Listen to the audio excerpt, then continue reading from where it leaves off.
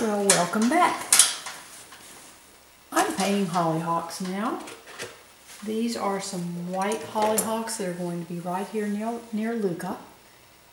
And so first I use mixtures of my Dioxazine purple plus white.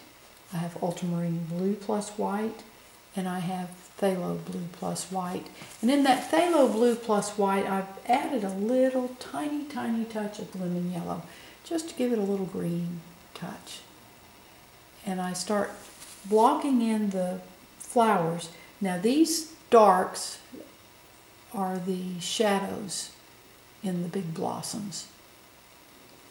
I'll come back and add the pure white highlights. These are going to be white hollyhocks. This hangs with two other paintings that I have done for this collector, and they both have white hollyhocks in them. So we wanted to make this compatible with the others. And the painting that hangs right next to this one has some sunflowers in it. So that ties into that painting. It's a triptych that doesn't just meant to work together as one painting, but we want to have elements in each that tie them together. It's like this has a stone, this is all stone walls. The painting to the right of it has white walls and a stone wall, and then the painting on the very far right side also has stone walls. So it's a matter of designing the three pieces to go together, even though they're not meant to work as one painting. Some people will paint a triptych, and at each piece you have 1, 2, 3 pieces, and it's all part of one scene. But these are 3 different scenes that have similar elements, so they work together as a triptych. And a triptych just means three pieces that go together.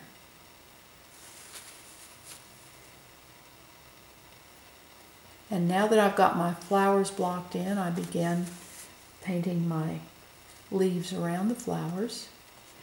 Usually most flowers I will work in the same sequence. Flowers first, leaves last. This way my flower color stays nice and crisp and clean. If I were to paint the leaves first and then paint the flowers, my brush would pick up some of the green and make my flowers muddy.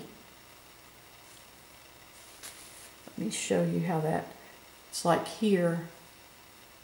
See how my brush picked up a little bit of that white right on the corner? Well, if I were painting white around green, then my brush would pick up some of that green and make the white dirty, have some green in it, which I don't want. So that's why I work in that sequence. This green is made of phthalo blue plus lemon yellow. It's a brighter green than my sunflowers. My sunflowers were ultramarine blue plus lemon yellow. So that gives me a little variation in the greens. It's just, you don't want, in a painting, you don't want all your foliage to have the same green. And plants don't. And if you go into the garden and look, you just look at nature around you. Different trees, different varieties of trees have different color leaves. Different varieties of flowers have different color leaves, just like they have different color blossoms. It's just a matter of bringing that same thing into our paintings. We want to have variety that makes the painting interesting to the viewer. Bring some leaves up here. Again, I work around these blossoms. Helps to shape them. Now I'm going to have some red-orange nasturtiums in there, so I'm not painting any leaves right in there. And now this, my dark, is just a mixture of my phthalo blue plus a little bit of liquid. Just gives me a nice cool dark in the depths of the leaves. Now here I'm coming back in with some of my wall color to just make a little opening in the blossoms and the foliage there. Oops, that's too dark. I can just come back and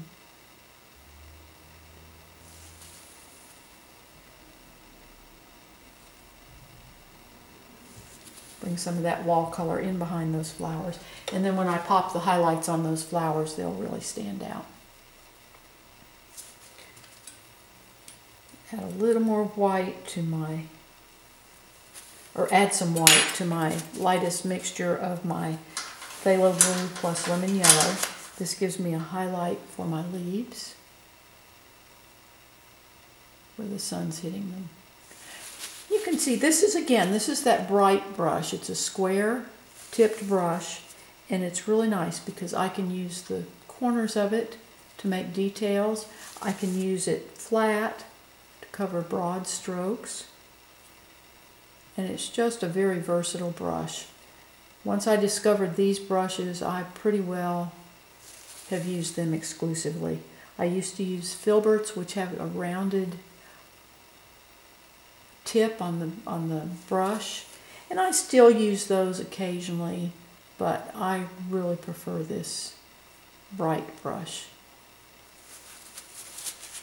And there's several different, I prefer the synthetic sable bristles. I don't like just the bristle brushes, they're too hard, and the bristles just spread out, and they don't keep a nice shape, and they're a little too hard for what I like to do with painting, with making the brush strokes. So I prefer the synthetic sable. And Dick Blick, Cheap Joe's, all of those have some, all of them have a different brand, but if you just look for synthetic sable bright brushes, and it's B-R-I-G-H-T, just like the sunlight is very bright. Brushes are so individual. Jack used to say, picking out brushes for artists is like a cowboy putting on his hat. Everybody wears a hat differently. Every artist likes different brushes. So it's a matter of trying different ones, and you eventually discover which works best for you.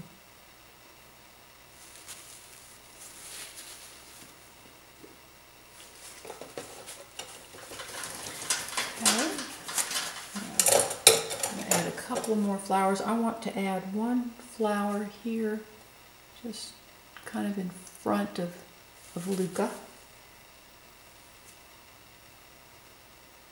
When you have elements coming in front of each other, like these flowers are coming in front of his body, that helps to give the feeling of depth in your painting. We're working on a two-dimensional surface, the canvas, and we want to make it, if you're painting impressionism or realism, we're wanting to make the painting look like it has dimension, 3 dimensions. So there's several tricks that you can use to do that. Now I'm coming back in and adding my pure white highlights on my flowers. Several of you have asked about what white do I use. I use Winsor Newton Winton oil colors. I get them in the 200 millimeter tubes. Millimeter? Are they millimeter or ml? They're ml, milliliter tubes. And I prefer their soft mixing white. It's a nice buttery white. It really mixes well with other colors. So if you're looking online at any of the art supply stores online, you want to get the soft mixing white, not the titanium, but the soft mixing white. It's just really a wonderful, wonderful mix to work with. It really gives just nice, it's a nice buttery white.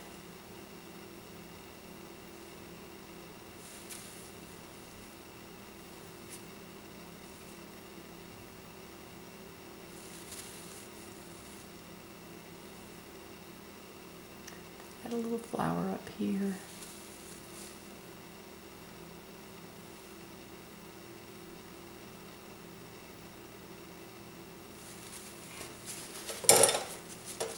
Now I'm going to add the deep centers in these hollyhocks. They usually have some color. Even the white ones have color in the centers, in the deep center. Then they have a yellow stamen. But what I do is, this is a little mixture of magenta, and I just make my centers in the flowers.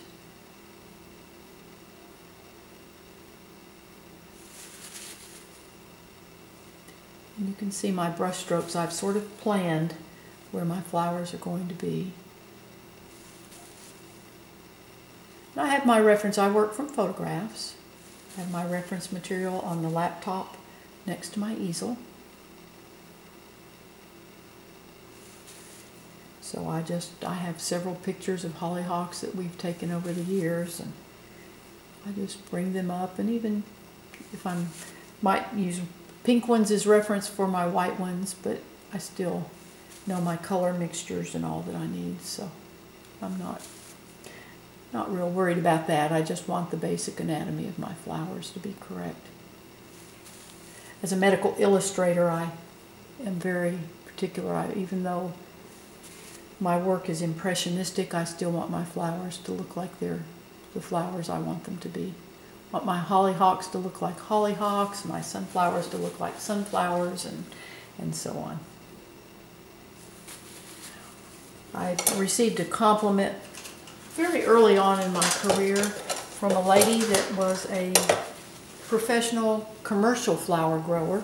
She had a big greenhouses, and she grew flowers for the nurseries.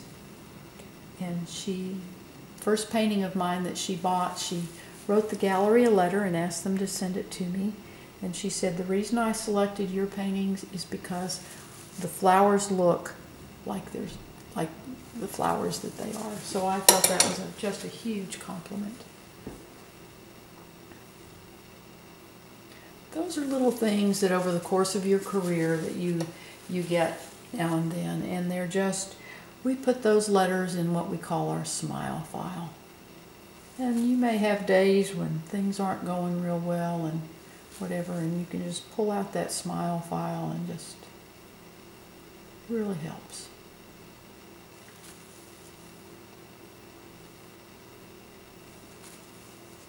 All right. Now I'm going to put the little centers in my hollyhocks, the stamens. Now some of these blossoms are in shadow, so the center is part of my dark from my sunflowers. It's a mixture of cadmium yellow medium plus cadmium orange plus a tiny bit of mud. Again, my mud is 2 parts of French ultramarine blue and 1 part of alizarin crimson.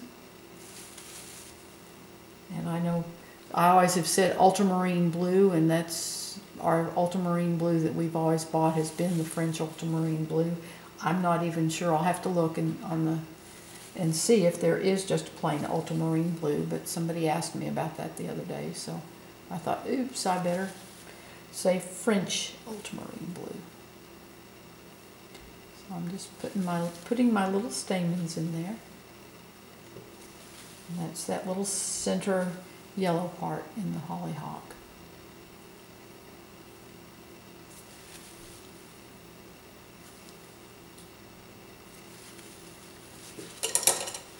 The last thing I'll do is do my seed pods on the hollyhock, the tall stalks of seed pods. And these are very distinctive. These are very characteristic of any hollyhock that you see, so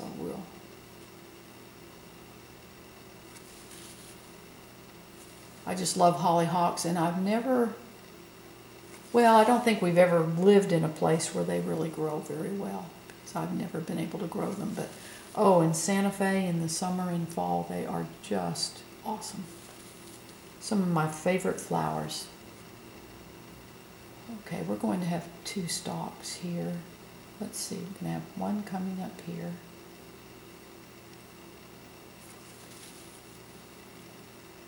And then a little one. To always decide where I want to put my flower stalks. Have a little one there. And they kind of go every which way. I have to be very careful not to make them all the same direction and stiff like fence posts. Then we're going to have a little one breaking out here.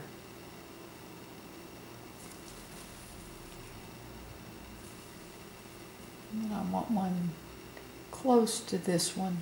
Again, I don't want them to be equal distance apart, looking like fence posts or a picket fence.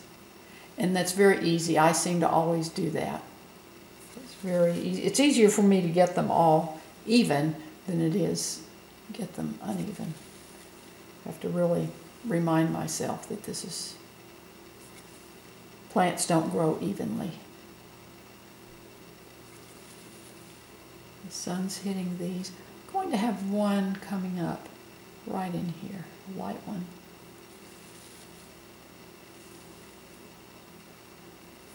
Now, how many do I have? 1, 2, 3, 4, 5, 6, 7, 8. We want an uneven number. That just design-wise is always more pleasing to the eye. Make this one lighter.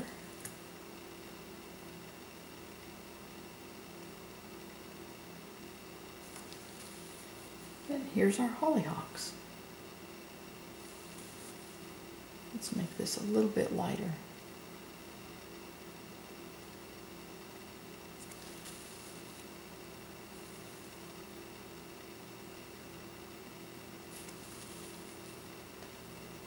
Going to put a little leaf over here.